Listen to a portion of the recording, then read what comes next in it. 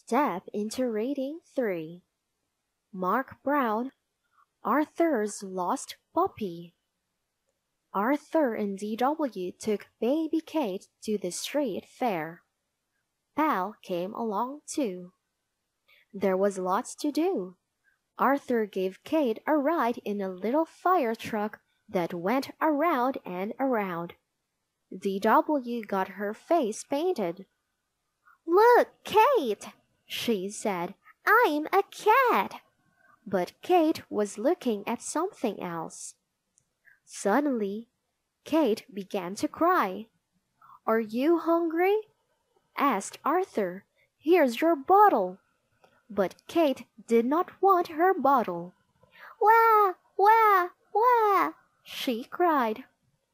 "Do you have a wet diaper?" asked D.W. But Kate's diaper was dry, and still she cried, "Wah, wah, wah!" Arthur lifted the baby from her stroller. He rocked her in his arms. He tickled her tummy. He made funny faces. But still she cried, "Wah, wah, wah!" "Kate loves ice cream," said Arthur. "Run to the store, D.W., and get her a cone." D.W. tied Pal's leash to a bench and went into the store. A clown with balloons walked by. Pal barked at him. Woof, woof, woof.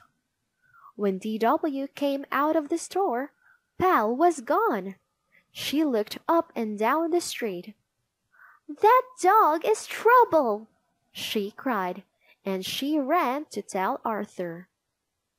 "Oh no!" cried Arthur.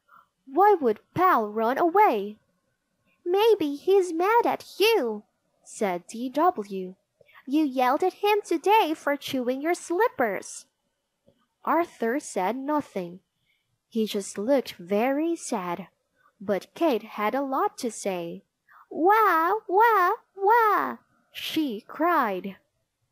Then Arthur said, "D.W., take Kate home.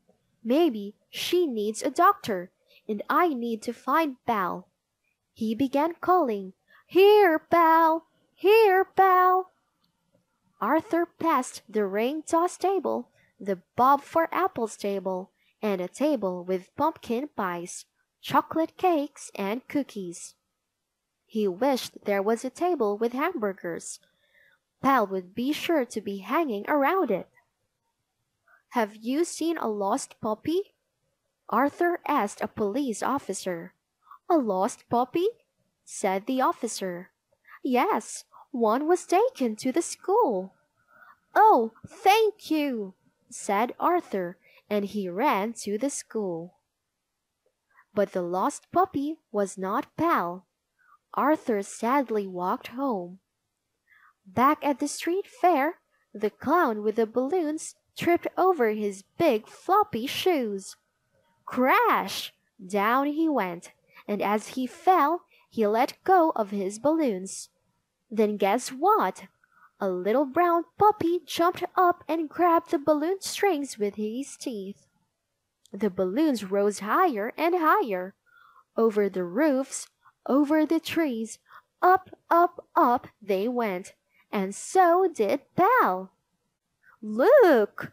someone shouted, "a flying puppy!" Then suddenly, bang, pop, bang! The balloons hit a tall tree. One by one they burst. Pal floated slowly down.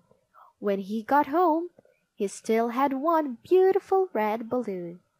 And one was all he needed to make baby Kate very happy.